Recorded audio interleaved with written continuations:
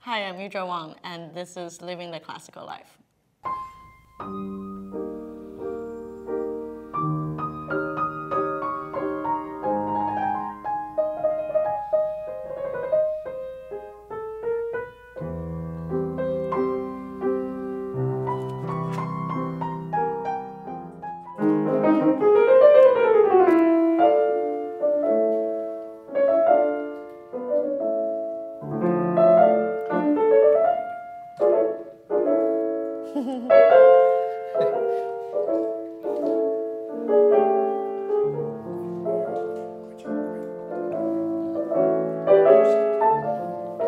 You know what's the best motivation? When guys are being assholes.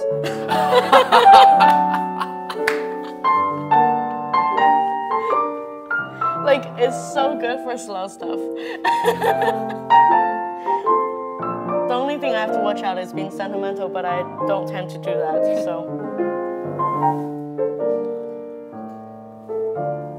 Yeah, something emotional happens in life. It's tend to be, I guess because music is just more, I'm reacting to it more intensely. So, yeah, like I need it. I need this nourishment. Yeah. It's very different, you know, sometimes I feel so amazing on stage. People are like, oh yeah, it was pretty perfect, but a bit boring. And sometimes when I'm so nervous, like I don't even know what the next note is. And then, like I'm struggling with how to make this work. And people will be like, that was so brilliant. So I guess the element of nervousness, of struggling, of searching, feels uncomfortable. I remember telling many acts, he's like, what's your problem with this piece? Sounds good. I was like, I just feel so uncomfortable. He's like, honey, you're paid to be uncomfortable on stage. It's like, why? But it could be so nice. But the element of that uneasiness, it's probably what makes the magic. But it feels bad for me. Yeah. What would surprise people about your life? What will surprise people? That I have no boyfriend? No. I don't know. What would I surprise people? Well, I like girls. I really don't know. Yeah.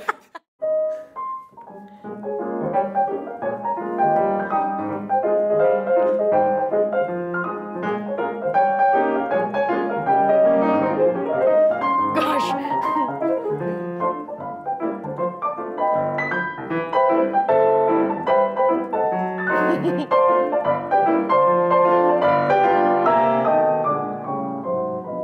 That was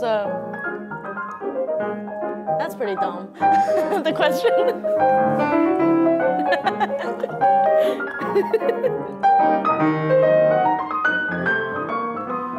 Tell me to stop, otherwise I won't.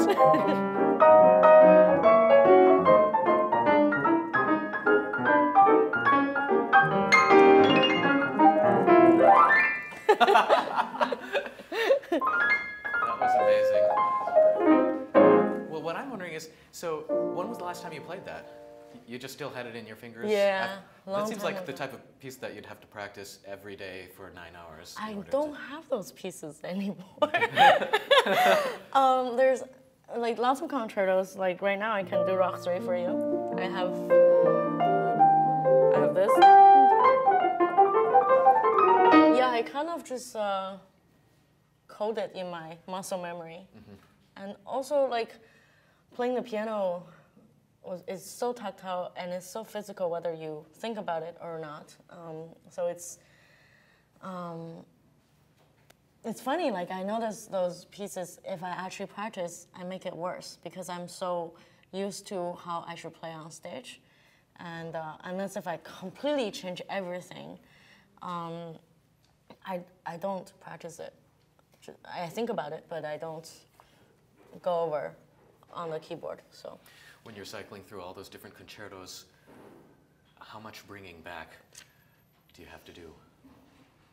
I do that in my first rehearsal. Shh. I don't. No, but I'm scared to practice them because it's a different thing when you practice a piece and learning it. And now I'm actually trying to learn how to relearn a piece. That's a different procedure. And sometimes I don't want to relearn or learn, so I just keep it as it is. Just not touch it and see what kind of magic I can do on stage, or maybe I don't. But I can't do that for too long. Of course, like after a year or two, the piece just lost its luster, even though I think I have it. Yeah, there's few pieces that, like this piece I always play, you know.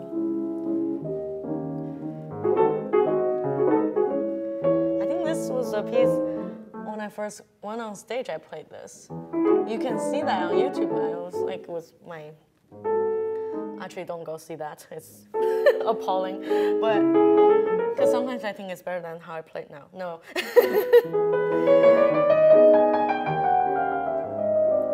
That's good music.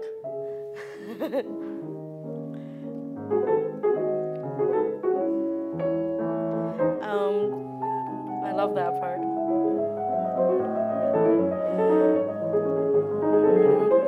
There's those and the melody, like the Gluck melody.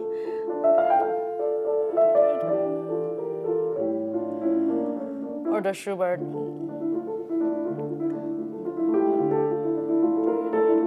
I think those are the pieces that when I learned them, it is the music, the emotion of the music that catches me so much that maybe that's how everyone should play. Like instead of learning something that you don't, well, okay. Like those pieces, I feel like I own them. Like I know what to say, and I could have, except I didn't compose them. I don't know how to say it, you know. And it just comes. It just, I can just play anytime. Yeah. It's like I can eat anytime. Love food. What do you want most in life that you don't have? Lots of things. A Louis Vuitton shoes. Lots of things. I mean, also lots of maybe feelings or just certain quality of life, certain character I can't have because of the way of my lifestyle.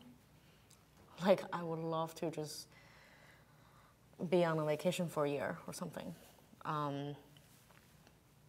But I never tried that because I tried for 2 weeks in August in New York. I was so bored. I'm like, I need to get back to this thing. It's like that's what made me feel like the life has a meaning. I'm not just idly, you know, people say you enjoy life, you need to have more life, but okay, the life and music and what I do has to be intermixed, has to be together. Yeah. Otherwise, I just feel like I'm not alive, like I'm wasting my time or something. Even though sauna, I love sauna, and tanning is great, and reading. Yeah. Movies. Shopping. He's like, okay, shut up. The musical world is now mourning the loss of Claudio Abbado. Well, he has so many meanings just by being silent. In a rehearsal, he never says a thing. And in a concert, that's an example when the magic happens in a concert. In a rehearsal, it's like, really? I'm playing with Claudio, and it's very intimidating. I remember because when I recorded the Prokofiev with him, the piece was quite new, and he just asked me to open the Luzern Festival And I was like, why? So I really wanted feedback from him, and he was so respect to soloists. I was not used to that, and but I feel like I have to be responsible for every musical taste that I make. And what was really intimidating was I really was trying to ask him, like, please give me some suggestions, advice. I always do that. And he was flipping my music for like 5 minutes. And then he pointed out this slow variation in the second movement is like probably the only slow spot in the concerto.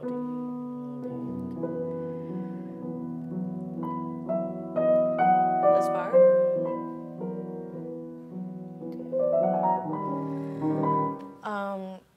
One thing was one row in the left hand. Some I can't remember, some row. And he was like, you have to keep that G within the pedal. Can you imagine? He heard that.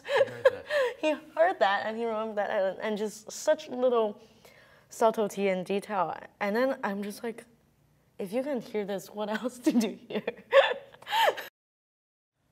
Back then, I was younger, I was less easy to be intimidated. I have my youth to be against that kind of, such high quality. And I had my energy, I had my enthusiasm and passion. So, yeah. So, but that comment of that roll with pedal was pretty scary. I remember when we did the concerto together, I did Rock 2, and then we had the Paganini, and the only one thing he said that night was like, let's go out and play the Encore. And he meant the Paganini as an Encore. So he's really charming, but with me it was just a silent man. Like, it's very veiled character, like I said, mysterious. And the only way you can see him with lucidity is through playing music with him. And I was so wanting to experience that again. And we probably had the chance in Paris next year. So I was in Italy when that happened. Yeah, and I played this.